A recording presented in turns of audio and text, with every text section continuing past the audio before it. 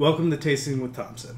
What we're going to be doing is tasting random foods or drinks, beers, whatever we find, and just kind of giving our thoughts on how it tastes and how we feel about it. Because we like to drink. And eat. And eat. I'm Eric. I'm Jessica. And we are starting off this week with an almond milk stout. And it's vegan. So this is a vegan stout brewed with almond milk from East Lake Craft Brewery. We are in Minnesota near the Twin Cities, so this is a local brewery for us.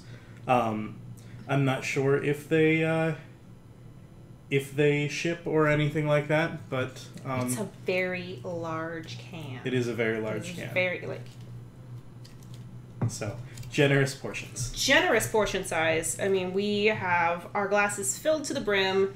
There is still lots more left in here. It smells. It has a nice.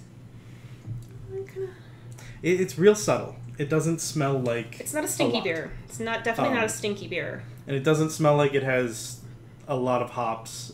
That it's very heavy-handed. Cheers.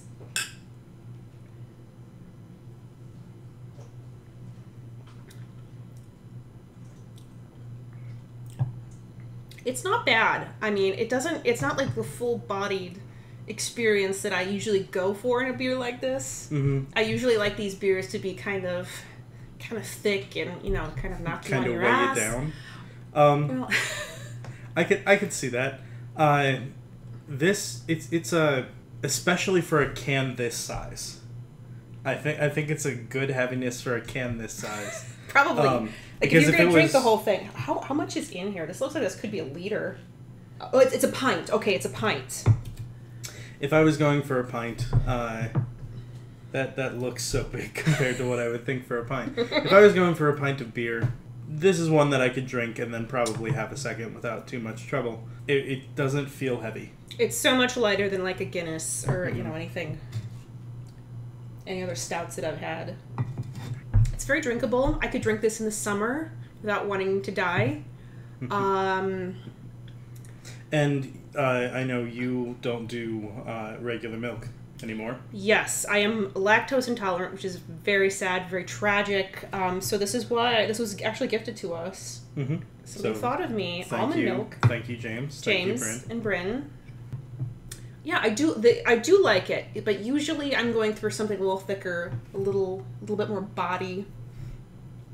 That's fair. But then again, I love earthy beers. I would plant my face in dirt and eat dirt because that's how much I love hops. I love bitterness. Let's use our Yum Box scale. All right, we're doing the Yum Box scale. So total of 5 with 1 decimal point. I think it's really drinkable. I enjoy it. I'd give it a solid. I think I would go with maybe a 3.8. Yeah, I'm about in there. Maybe a 3.5. Just because I'm looking for just a little bit more depth, more flavor. I mean, though once I'm down to here in the can, I think that rating may go up. That's when we're not sharing, right? That's when we're not sharing.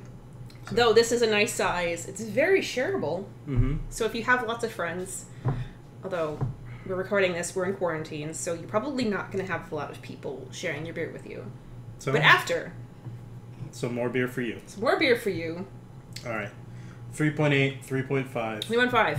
East Lake vegan almond milk stout. Cheers. Cheers. Everybody.